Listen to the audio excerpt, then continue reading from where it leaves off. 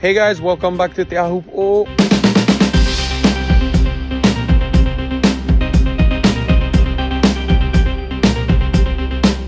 I don't think that the contest is gonna run until the 25th.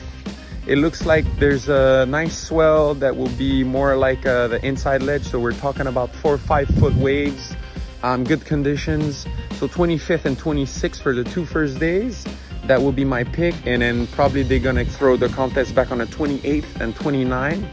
There's a swell with a bigger period and a really nice wind. Still in the long range, but it looks pretty clean to me.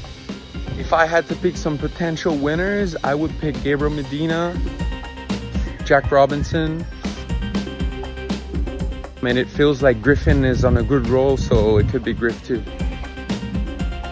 For the girls, I feel like Vahine, Molly Picklum are my favorites for this year. As a dark horse, I would say Katie. Katie would be my dark horse for the girls, and for the boys, the dark horse would be Liam O'Brien.